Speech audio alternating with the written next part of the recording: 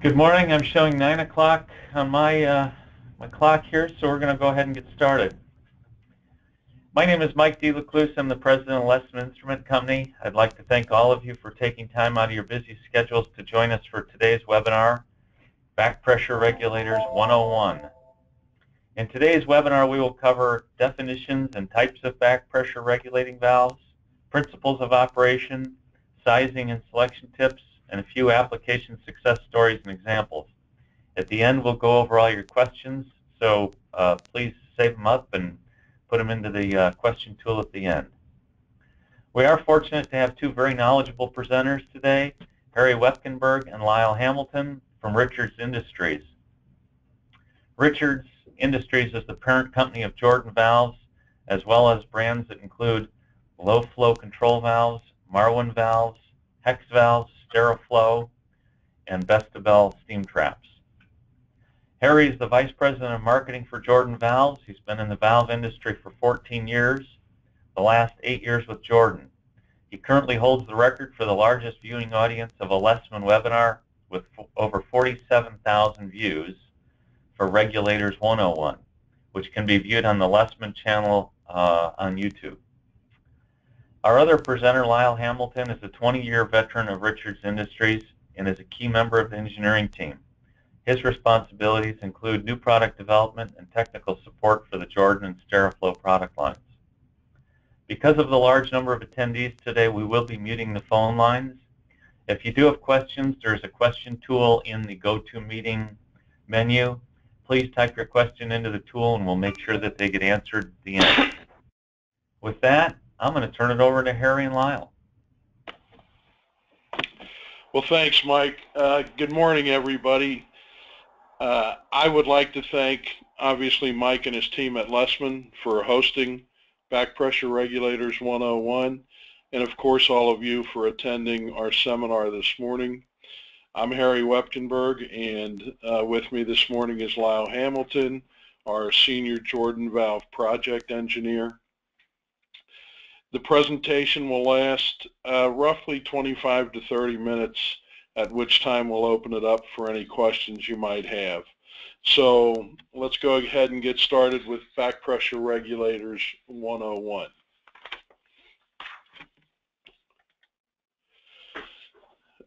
We're going to do it to you again. For those of you that attended Regulators 101, we're going to start a regulator discussion by talking about a control loop.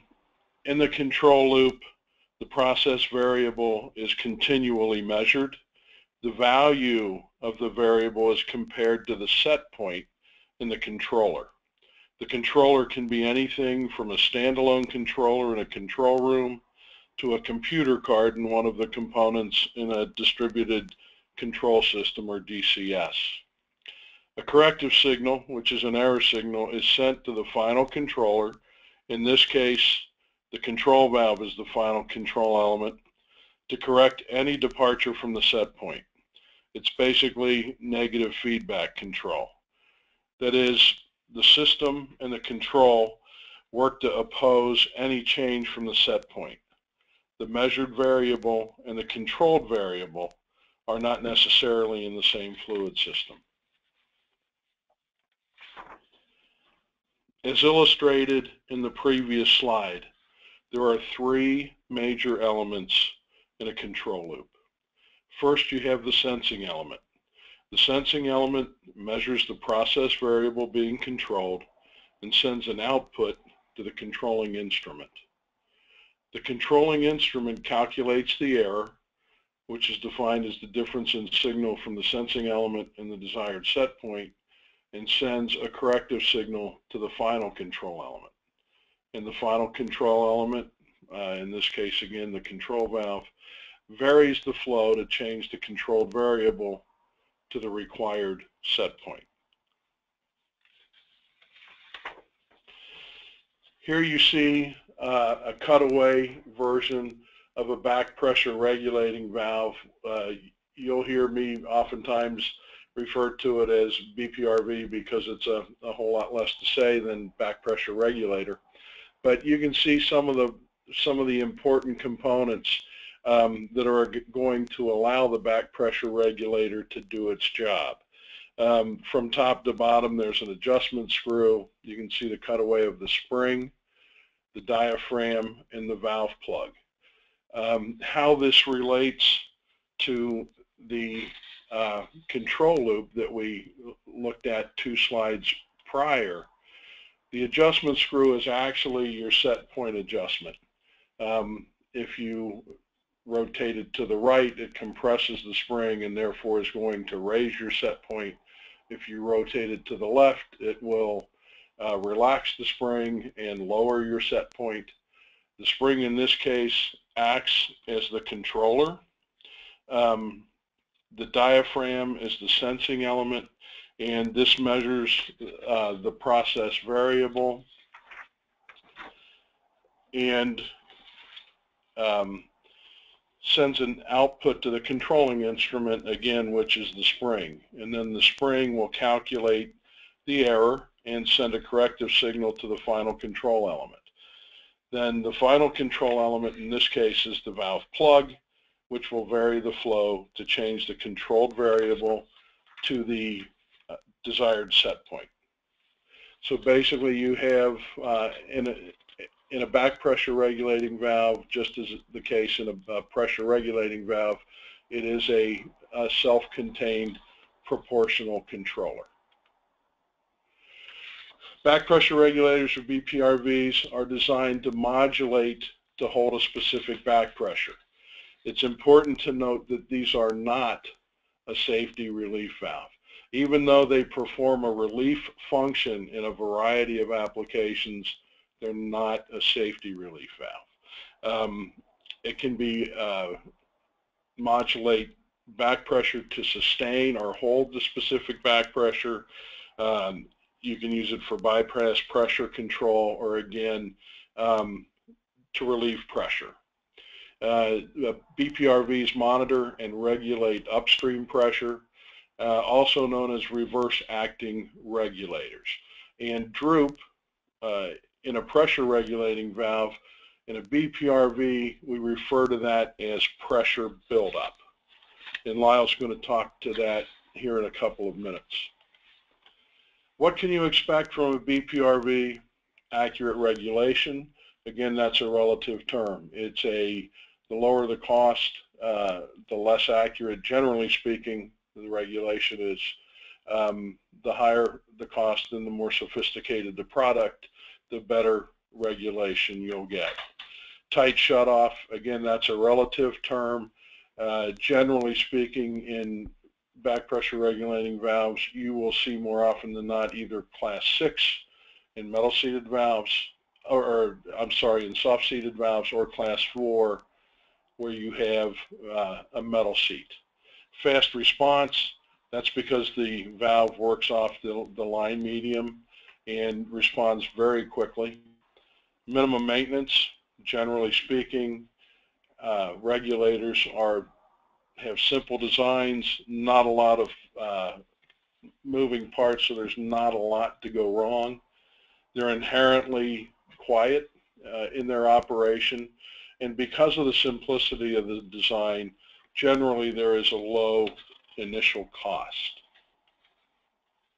The advantages of back pressure regulators: no external power is needed to position the valve, especially in a direct operated or self-operated valve. No need for air, no need for electric. There's not even, after you set the valve, there is not even a need for an operator.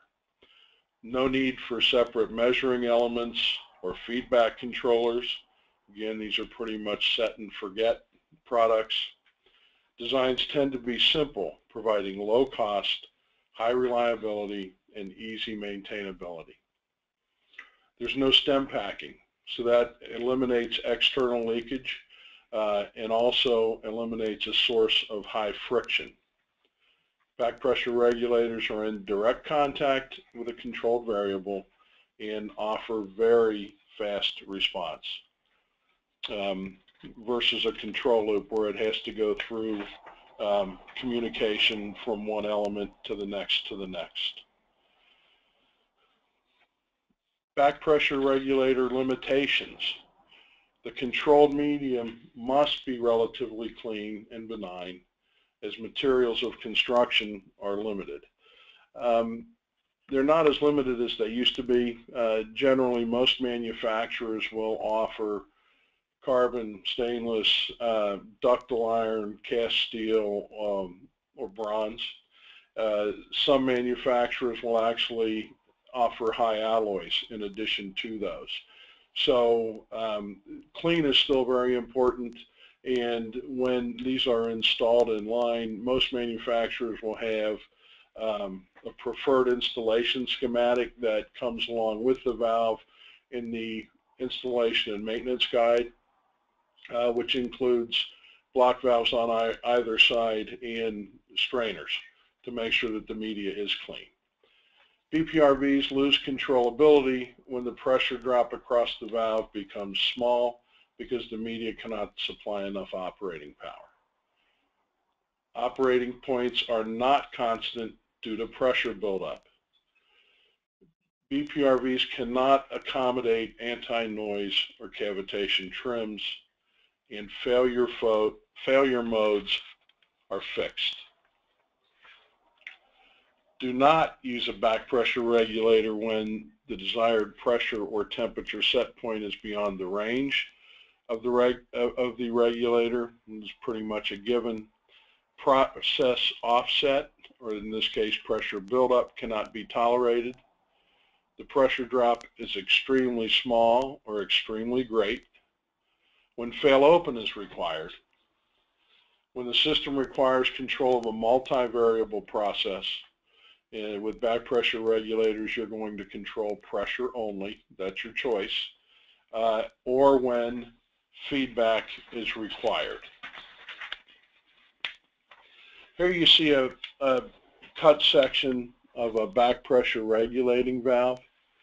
As we discussed earlier, the set point adjustment is handled through this adjustment screw. Again, if you turn it to the right, you'll compress the spring and raise your set point. If you back it off or turn it to the left, you'll relax the spring and your set point will go down. In a back pressure regulator, we're controlling P1. That is our controlled variable. And what happens is this is in the normally closed position. The springs are going to hold the valve in the normally closed position. The upstream pressure is sensed underneath the diaphragm. When it gets to the set point, it will start to compress the spring and allow the media to flow through. Okay, so the upstream pressure sensed beneath the diaphragm, and the force under the diaphragm opposes the spring force, so you have a force balance mechanism. And again, this can be used to relieve pressure or maintain pressure, either one. The P2 is generally, we're not too worried about, that's generally uncontrolled. We're not really worried about that. We're worried about controlling the upstream pressure. This is a standard back pressure regulator application. You have a pump, you have demand downstream. When that demand changes, for instance, you shut the demand off, pressure starts to build, it continues to build up, it will come back to this normally closed back pressure regulator. When you meet or start to exceed the set point, the valve will open and relieve the pressure, thus preventing potential damage to your downstream piping or your pump. But that's a very basic, very popular back pressure regulator application. Other typical back pressure regulator applications are in systems requiring control within 2 to 30%. And again, when we talk about the accuracy or the, being within 2 to 30% of the set point, that's when Lyle's going to come on and start to talk about pressure buildup. There are a myriad of set and forget functions, pump bypass, like the application that we just looked at, return to tank blanketing or D-padding. So when you have a tank with a nitrogen blanket. A pressure regulating valve will be used on the inlet side. Back pressure regulating valve will be used on the outlet side, and so that will effectively be a D-pad valve, and also various other back pressure and relief functions.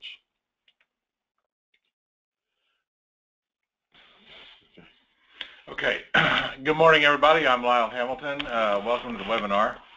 And we're going to talk about what causes inaccuracy in BPRVs. And the most important thing to remember going into this discussion, as Harry went over with you with the slide of the Mark 50, is that this is a proportional device. And think of it this way: as you're driving your car down the road, if the road is straight, you don't turn the wheel. You don't turn the wheel until the road starts to curve or you go off the road. A Mark 50, likewise, is going to stay closed until you just exceed your set point. So the definition in a proportional is that you've got to remember that there's no correction until there's an error. So you have to have the error occur first, and that's why you have some buildup in your pressure, and it doesn't always stay exactly at the set point. Now let's look at some of the things that determine what the inaccuracy in a BPRV or the pressure build can be caused by. The deviation from the set point increases proportionally to the flow to the regulator. In other words, for each amount of flow through that regulator, there's a specific percentage of seat opening associated with that pressure. That is the definition of proportional control. Now, what regulates or controls how much buildup you're going to have is first and foremost the stroke length. That's one of the reasons why the Jordan sliding gate has been so popular over the years, is it has a very short stroke length compared to other valves. Also, the diaphragm area. Remember, the diaphragm is our sensor. The larger that diaphragm is, the more it reacts to subtle changes in pressure, so the larger the diaphragm, the more accurate it is. That's why you see our 51 series in conjunction with the 50s. The 51 is the same, but it has a larger diaphragm, and it can provide finer control at lower set pressures because it is more able to react better. Spring rate. The lighter the spring, the more sensitive the valve is to small changes, and the less buildup you get. And the thing to remember here is when you're ordering a valve for service, let's say that you have, for instance, a set point of 50 psi would be somewhat common. If your choices were, for instance, a 20 to 65 psi range or a 40 to 130 range, I would recommend that you go with the 20 to 65 range because your desired set point of 50 psi is higher in the specific range in the first example than it is in the second. You want that set point to be as high as possible in the spring range, not on the low side. That enhances your accuracy and minimizes the pressure buildup that occurs as the flow increases.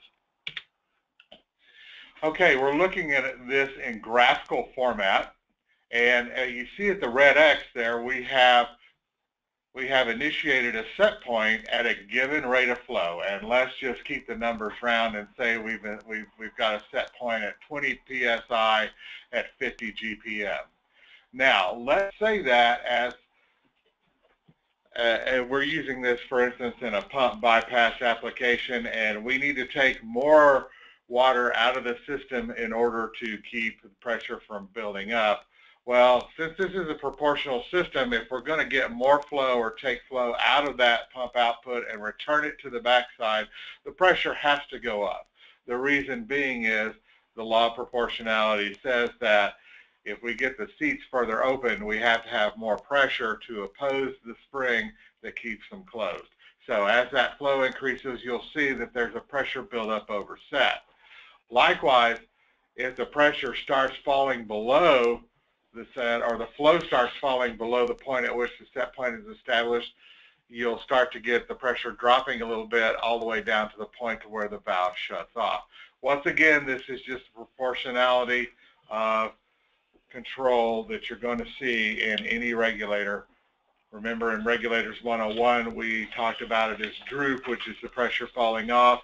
Since the spring acts to close the seats here in a back pressure regulator, we have the reverse effect. It builds up as the flow increases over that at which we took our set point, and it decreases as we go below the flow at which we established the set point. To correctly size a back pressure regulator, we need the following information. Correctly sized valves are essential for accurate control. What we're going to need is the required flow capacity of the valve, whatever the normal rate is, and if you've got min, max, and normal, that's great. We'll need the inlet pressure. That's your set point. That's the one that's really key here.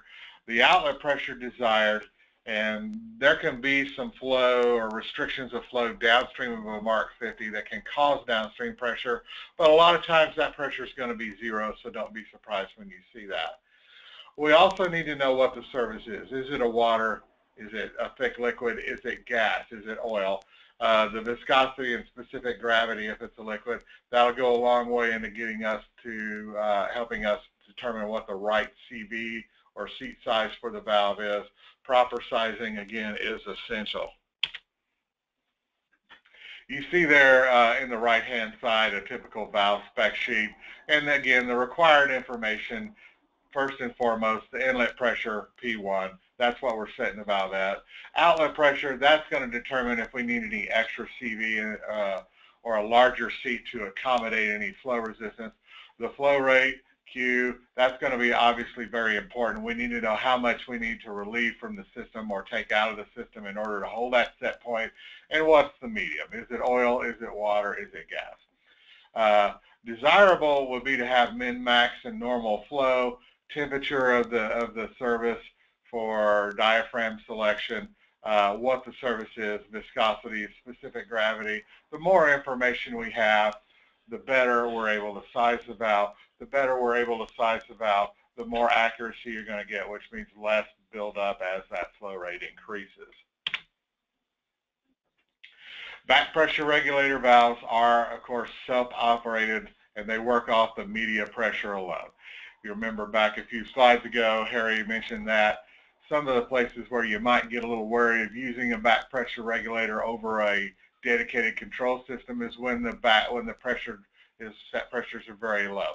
Since that set pressure is what we rely on to actually operate the valve, if it gets too low, you might want to look at another option. You know, back pressure regulator valves hold the upstream to a desired set point, but there has to be some upstream pressure there to provide that necessary energy to operate the valve. The set point on some back pressure regulators can be determined by a pilot. That would be your Mark 52 series and your Mark 57 series. And why would we use that? That'd be a step up in cost, but when your set pressures start to get low, you know, or you've got requirements that you can't simply allow for a higher pressure buildup, using a pilot operated valve can be the ticket to keep you into the self-powered regulator. And what a pilot does is it basically uses a small valve to sense the pressure, and then the output from the pilot controls the movement of a bigger valve. And what it does is it has the most minimum buildup in pressure as flow increases. There may be a minimum set point that can be offered that is not subject to change. In other words, if we specify 4 or 5 psi as the lowest set pressure on our pilot, there's not much we can do to wiggle on that because we need that pressure to operate the valve. There we see a piloted regulator. You see the smaller valve with the red dome is your pilot. What it does is it gives you larger line sizes for higher flows. It's much more accurate than a simple operated valve because it uses that pilot, which the parts are very light, they're very sensitive to changes in pressure, and then what it does is it modulates upstream pressure into the actuator section of the main valve to open and close it. And in that way, you minimize the amount of pressure buildup that occurs as the valve needs to open further and further. there is a minimum downstream pressure, there's a minimum differential pressure requirement, i.e. usually expressed in a minimum set point, and some models will require a downstream sensing count. Again, the advantage, more accurate. Accuracy on a piloted regulator can sometimes rival a control system depending on your parameters. Less pressure buildup, more sensitive, and as it has a higher gain. In other words, smaller changes in the regulated upstream pressure can provide bigger changes in seat position. We call that gain. It can reduce your pressure buildup, but it can also be a disadvantage, especially if the valve is oversized. So that's why we stress to you, took 2 slides to do it, that the sizing is very important. You can get higher rangeability on a piloted regulator, 35 to 50 to 1, depending on system applications and media. Some disadvantages of the piloted regulator. Its biggest advantage could also be, on some occasions, its weakness, the higher gain. If the gain is too high for the system, usually caused by high differential pressures or oversizing of the main valve seats, it can create oscillations. In other words, it'll open too fast and then close back again, and you'll get a pulsating action. But that's also a major advantage. So again, sizing is important. Watching the differential pressure of these applications is very important to get the advantages of that higher gain. It's not good for very fast, rapidly changing systems. And again, minimum pressure drops are required so that we have enough energy for the pilot to operate the main valve for you. Moving along from the piloted regulator, our next option for you is the dome-loaded PRV, and these are your 56 and 58 series. They eliminate the spring and use an air reference signal that's normally applied by a panel loader or an instrument air regulator, and that air signal creates a pressure on the top of the diaphragm which replaces the spring. And so then your comparison of your controlled variable, which is upstream pressure, to your set point still occurs at the diaphragm, but instead of force provided by a spring and an adjusting screw, it's now the amount of pressure you've loaded in for a panel regulator. You can also use I to Ps if you've got an electronic controller on the system. These valves can give you, at times, increased rangeability depending on the application. The low minimum DP requirement is an advantage here of the dome-loaded PRV. It does not have the minimum requirements that are as high as what you'd see on a piloted valve, and it's good for frequently changing set points or remote installations. Let's say that you have a process where, depending on how many pumps you might be having in a process line or how many branches of flow that might be closing or opening as the day goes on, you might want to change your set point. This can be a good avenue for that. You can have a panel loading station where the operator can simply dial the set point, and that's especially advantageous if the valve happens to be up in the ceiling, inside a skid, or down in a pit where you don't want to send somebody down there with a wrench to operate that set screw. Tank blanketing regulators. Normally, you'll see these on site and tell what they are. If you'll note, this one has a very large diaphragm, and it has an accommodation for what I like to call a lazy spring. It's a fairly long spring made out of thin wire to get lower set points. It's got very large, lightweight diaphragm to give you the increased sensitivity. Very light springs of low rate can get you with a set point as low as 2 inches of water column. These are used to take gases out of a tank. Examples here are when you're filling the tank and the ullage, which is the unused space in the tank, starts to decrease as the liquid level rises.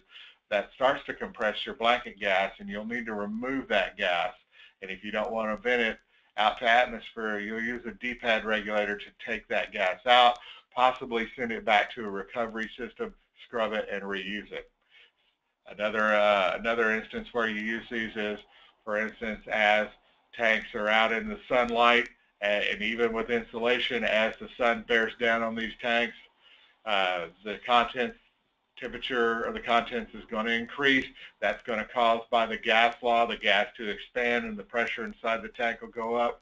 This regulator can sense those small variations to take that gas out of there and keep the pressure in the tank where it ought to be.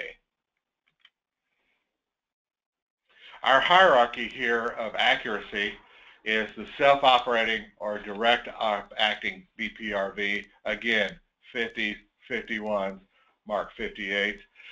Normally you'll see a 10 to 30% pressure build as those valves operate over their normal range. Normally we like to size them around 50% of capacity to prevent the pressure build from going up over 30% of the set point.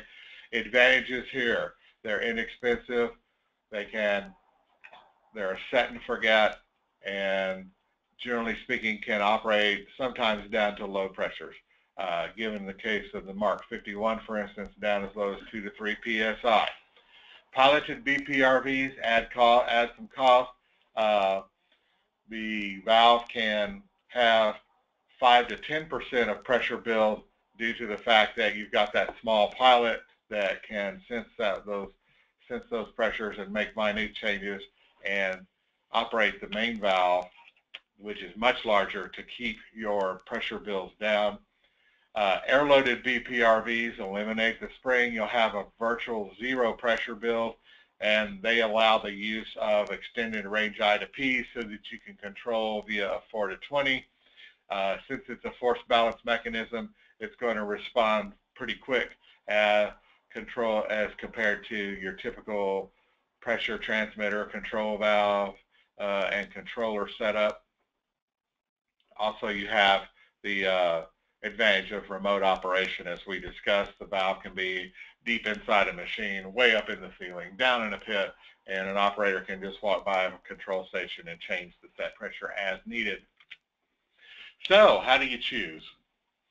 Self-operated regulators, 10 to 30% build, 10 to 1 rangeability. If that's okay, that's your ticket. And you know, this may sound like that's 10 to 30 is a lot, but that's very acceptable in a lot of applications and a lot of opportunities to sell the 50, the 51, and the 58. If the customer says, look, I can't go up that high, but I can tolerate 10%, and you need more rangeability of control, i.e. your maximum divided by your minimum flow is much higher, then you can go with a pilot operated BPRV. That will give you the rangeability and the sensitivity you need. The main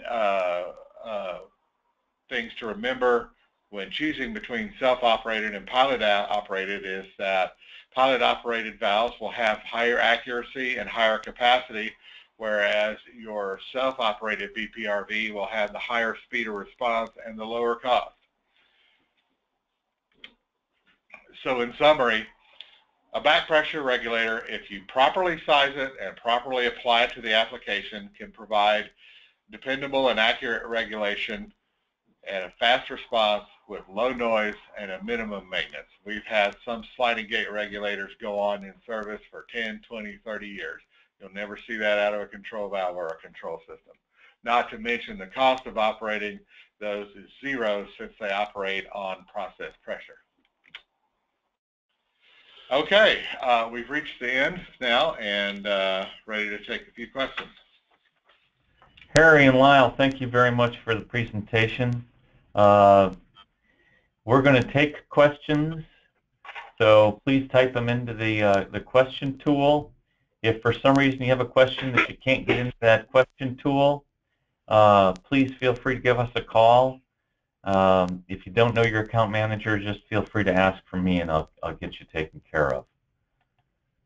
Okay, while we're waiting for some to come in, we do have one that came in writing to Lesman yesterday from Carrie, and the question is that what considerations should be used to specify back pressure regulators for use in protecting magnetic pumps with an electromagnetic coupling between the motor and the impeller against a deadhead pressure. This is a great application for using Mark 50s and 51s. Depend what you're going to is going to depend on how much pressure you need for your initial opening. In other words, how much deadhead pressure can that magnetic drive pump take? If it can't take very much, you need to start looking probably at your Mark 51 product there, or the Mark 58 product. They can operate generally below 5 psi fairly well. The next question is, how much fluid are you going to need to relieve from that pump's output to recirculate back to the inlet of the pump or back to the tank in order to keep it from going up? So to answer the question, the primary thing we're going to need to know is how much deadhead can that pump take? In other words, what's the set point? When do we want this valve to open to start to relieve fluid out of the process to go back to the inlet side of the pump or back into the tank? The second thing we need to know, how much are we going to have to take away? Once we know those two things, then we can steer you into the right regulator and configure it so that you can expect the performance that you're going to need. We have product configurators, product designators that are available to Lesman salespeople to help you do that. We also have them online on our website on the back pages of our literature. All right, we've got a couple more questions that have come in, and please, if you have a question, feel free to type it in as we're answering these others. First question I have here is, do you have process diaphragm for the typical uses of each BPRVs like you presented with the pump pressure bypass? As far as, well, I'm not quite clear on that. Generally speaking, on pump pressure bypass, diaphragm selection basically is a two-step process. First and foremost, we need to know what the media is, because we want to make sure that the diaphragm that we're going to select is compatible.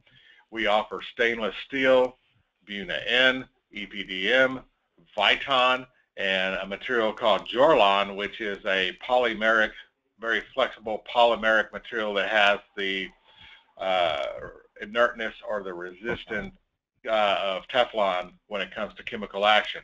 Once we know that, we can then say this group of materials is acceptable, this group is not, and then within that subgroup, what's the set point? Some materials are more flexible and more applicable to lower set points, some more applicable to higher set points. So to answer that question, the first thing we need to do, what is it? Ryan has, the questioner Ryan has pointed out that my dyslexia kicked in.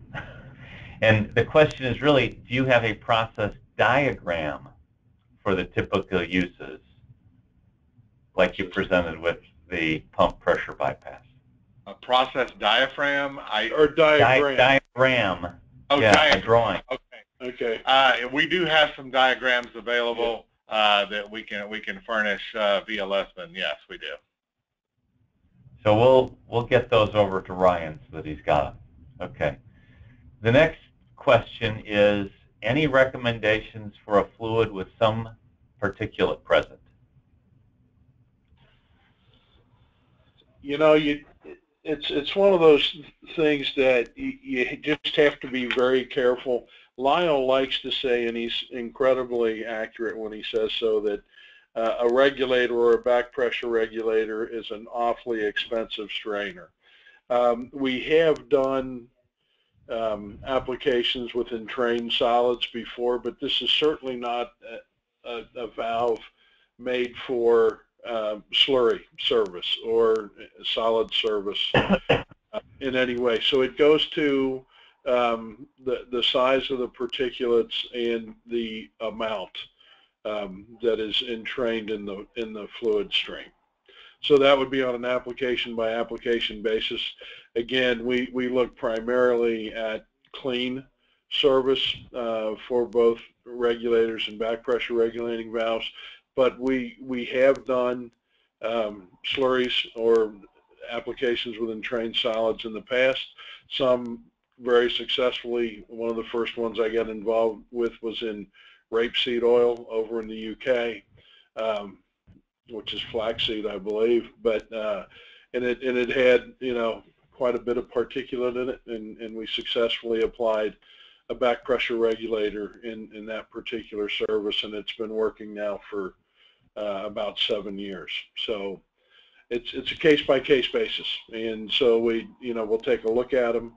The problem that you run into is if you get solids behind the seat in a sliding gate style valve, or stuck between the plug and the seat in a globe style valve, you're going to have leakage and run the risk of potentially damaging the seat. Okay, very good. We don't have any more questions, so I'll start to wrap it up, and if another question comes in before we're done here, I'll go ahead and get it in. One thing I'd like to elaborate on what Harry said was that on some applications, he mentioned the size of the particles, how many, how hard are they.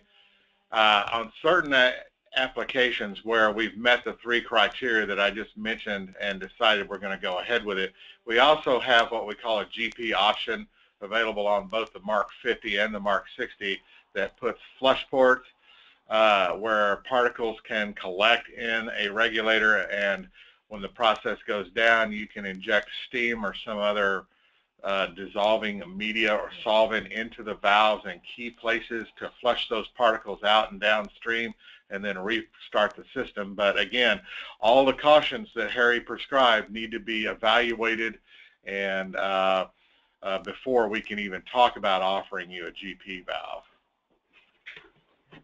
Are there any particulate size limitations that you can talk to? I mean, is there a particulate, you know? No, it's really kind of a figure it as a push-pull among the 3 different variables that Harry outlined.